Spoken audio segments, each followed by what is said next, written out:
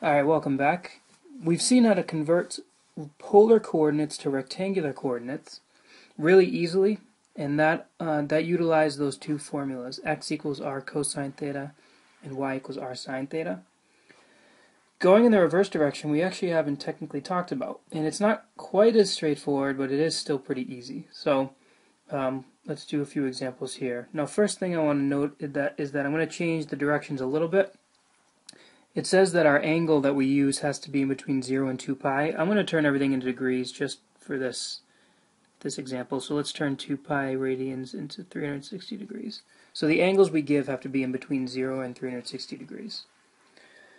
Alright, so now let's look at the point 2, 4. We'll plot that. So I like to do this somewhat visually. 2, 4 looks something like this. There's 2, 4.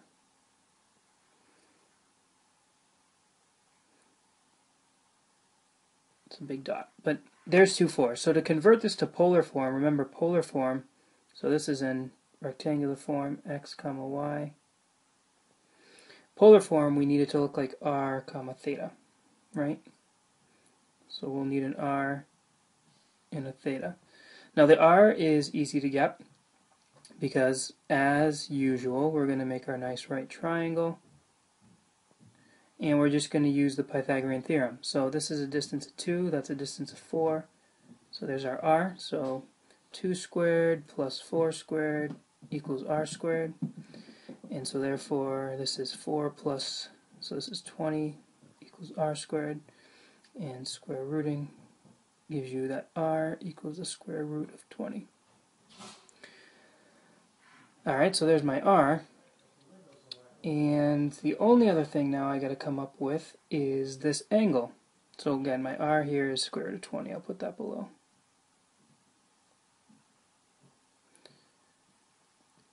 So the last thing I got to come up with is my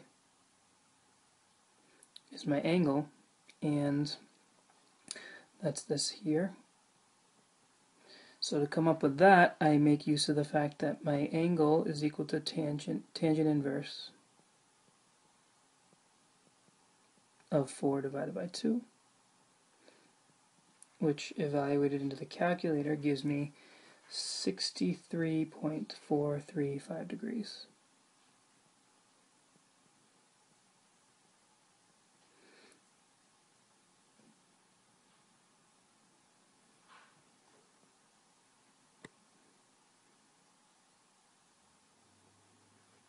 So there is that point in polar form. Let's do another one, because there are some subtleties I just want to draw your attention to. So negative 1, 5. Negative 1, 5 would look like this. Negative 1, 5. Something like that. Okay, and as usual, I'll call this a 5. This distance, negative 1. We need r. So negative 1 squared plus 5 squared is equal to r squared. And this turns into 26 equals r squared. So r is equal to square root of 26.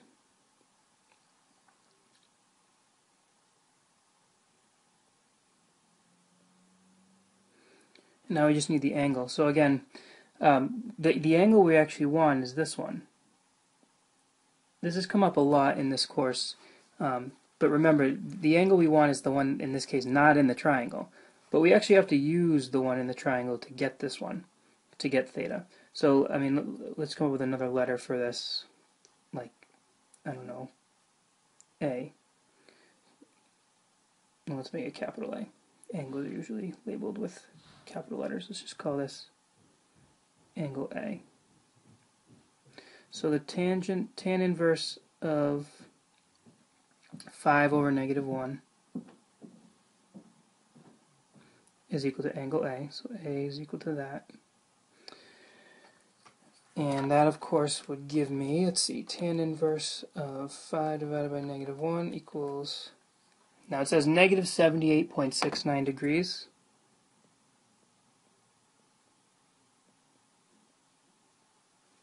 Negative 78.69 degrees.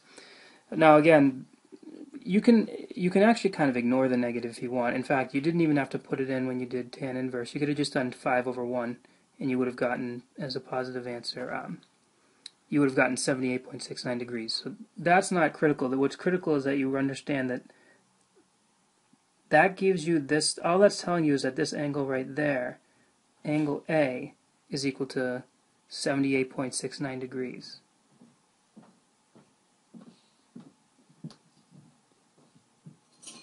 So if we really want what theta is equal to 180 minus 78.69 degrees. Okay, and when you do that, you get 101.31 degrees.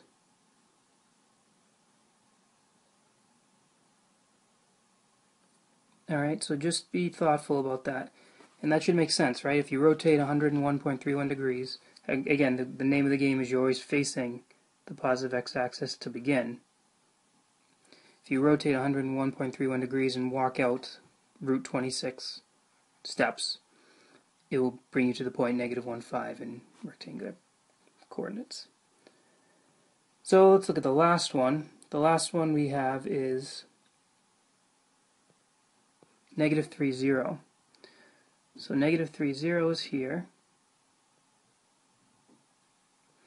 And so this time we don't draw a triangle, but it's actually better. Or this problem is actually better because I know my r. My r is simply this distance here. The positive version of that distance is just 3. And what angle did I rotate? Well, that angle here is simply 180 degrees. And so we're done. In rectangular, in polar form, that point is 3 180 degrees.